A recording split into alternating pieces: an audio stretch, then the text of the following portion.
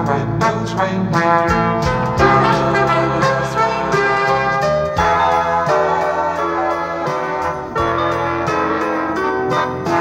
Curtis, the well-known golfer, had a couple golfing friends, and when they came to New Bern, they would play to win a skin. All of the classic sponsors come to see his friends play well. They never let poor Curtis play enough to ring their bell. Then one sunny afternoon, Curtis came to say, "Crenshaw, with your game so right, won't you be my partner tonight?"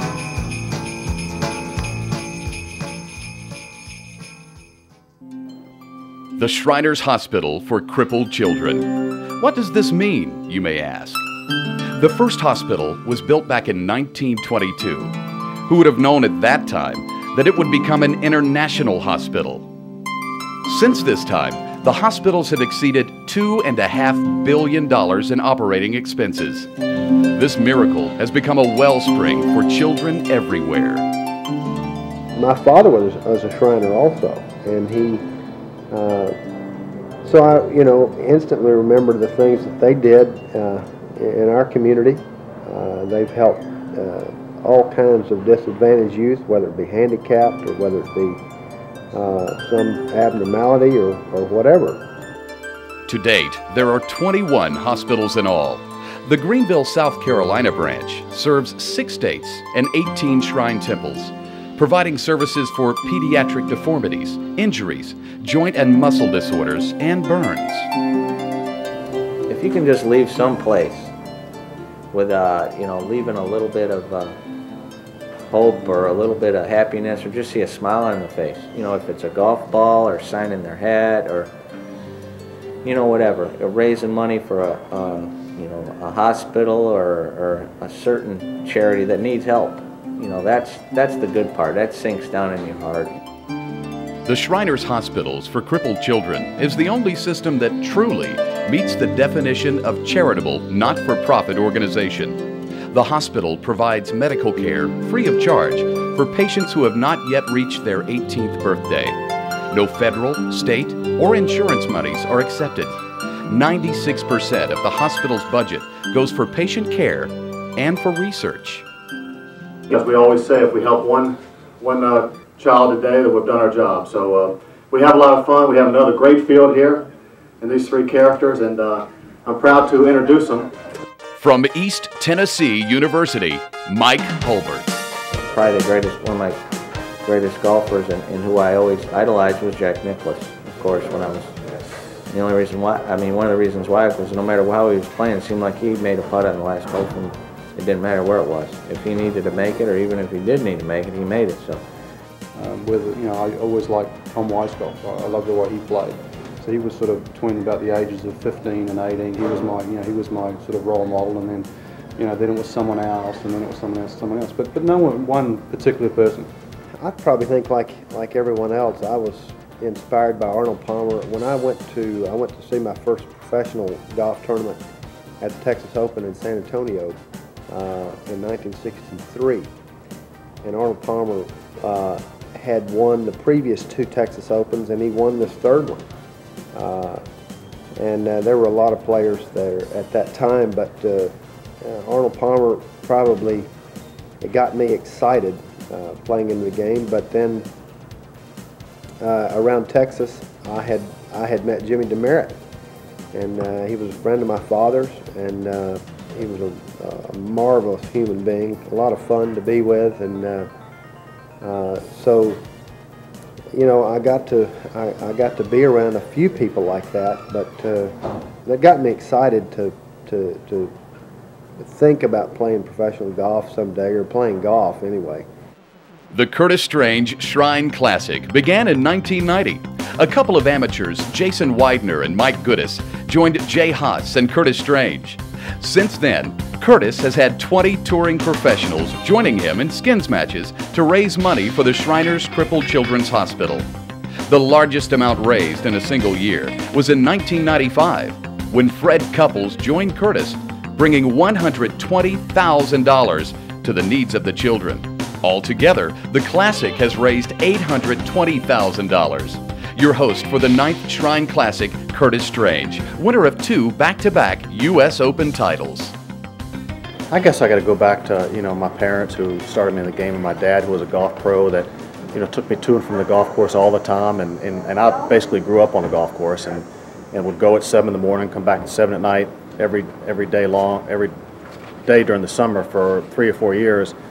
And that kind of got me started. And he was a very good player and a good swinger of the golf club that I always try to emulate. And that's it. Growing up and watching, I guess TV was so big back then. Watching Arnold Palmer and Jack Nicklaus and Sam Snead and those guys play all the time. I loved it.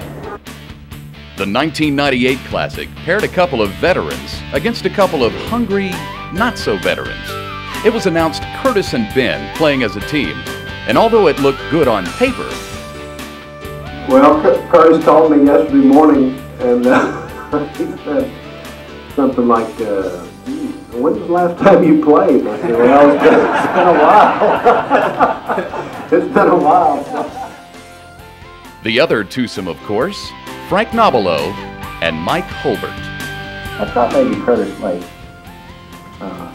fit me as a partner, but... You're upset about that, aren't you? No. See, that's how it starts. No, but then they... Right now. Mike, the bottom line is it's my day and I get to pick who I want. And he has, I love you and everything, but I like 2 green jackets. I just want to run them up against one of them, I'm still wearing a navy blue and I'm trying to get some of that green on it. Well, Hubby and I both flew up from Florida yesterday, so we've been practicing all weekend. So Hubby's swinging great, hasn't missed a shot in 2 days. So we're ready. And so, the match was decided, and the stage was set.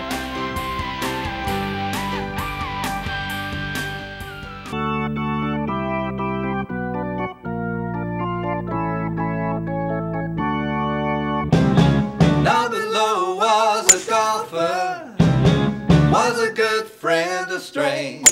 Always understood all the reasons why they helped him play this day. They always play a mighty fine game. Play for the kids, all the boys and girls now. Play for the Shriners in the classic way. Play for them today.